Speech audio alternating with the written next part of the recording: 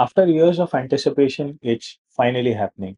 Tesla has officially arrived in India and its first showroom has been opened in Mumbai in BKC. Tesla is bringing its updated Model Y to India, and if you are in Mumbai, Delhi, or Gurgaon, you can now purchase it. The updated Model Y now comes with connected LED DRLs, LED headlights, and connected LED tail lamps as well.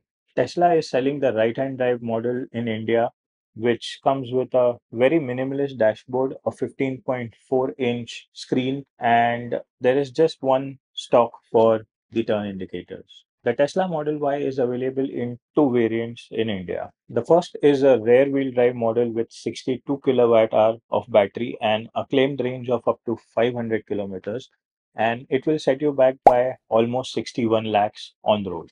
The second is a long range rear wheel drive model with 82 kilowatt hour of battery and a claimed range of around 622 kilometers, which will set you back by almost 69 lakhs on road.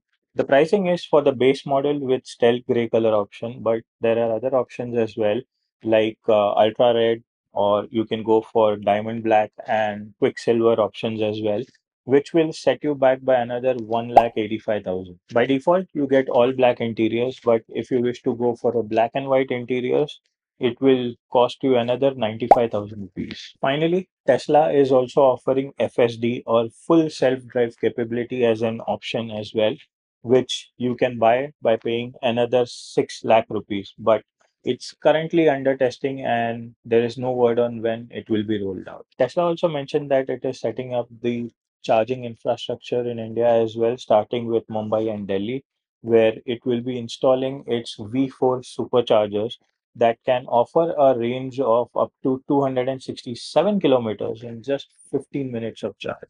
Now, coming back to pricing, it is nearly double to what users pay in China or in the US, all thanks to our hefty import duties and other taxes in India. At this price point, the Kia EV6, the Mercedes EQA, and the Volvo EC40 are some of the closest competitors to the Tesla Model Y in India. The BYD Sea Lion 7 and the Hyundai Ioniq 5 are also some of the other options that are priced much lower that you can consider.